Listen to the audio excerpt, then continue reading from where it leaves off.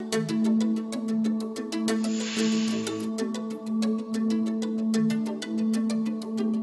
escaped as an 8-year-old from the Czech Republic in 1949, came to the United States in 1950, went through schools, and my first job was in the Kennedy White House. I stayed from Kennedy to Reagan and then became Assistant Chief of Protocol of the United States at the State Department. I think it's wonderful that you have come here to network with Czech women and to also deflate the superwoman idea.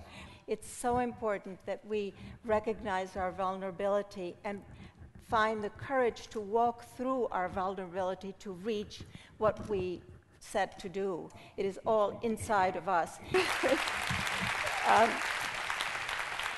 But I feel that the most fortunate part of my career is to come back here and to inspire and hopefully guide and help Czech women to break those glass ceilings and to really find a stable and happy life and fulfill all their dreams. The only way we can bring trust back is by repeated acts of trustworthiness on the part of each one of us in the thousands of little things that we do every day. Please remember that.